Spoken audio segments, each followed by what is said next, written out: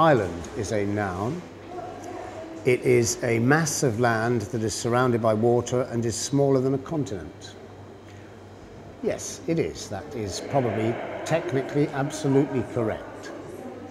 But when you compare the Isle of Man with Australia, although they're both islands, they're extraordinarily different.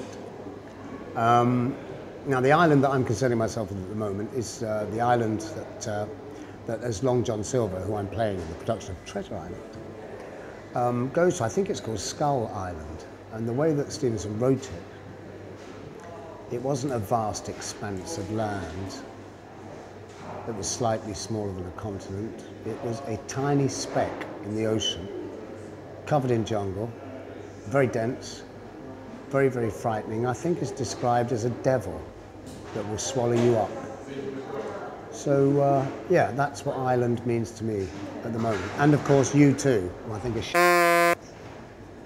they're from Ireland, which is a different kind of island, I guess. Yes. Do they make leather trousers in Ireland? I don't know.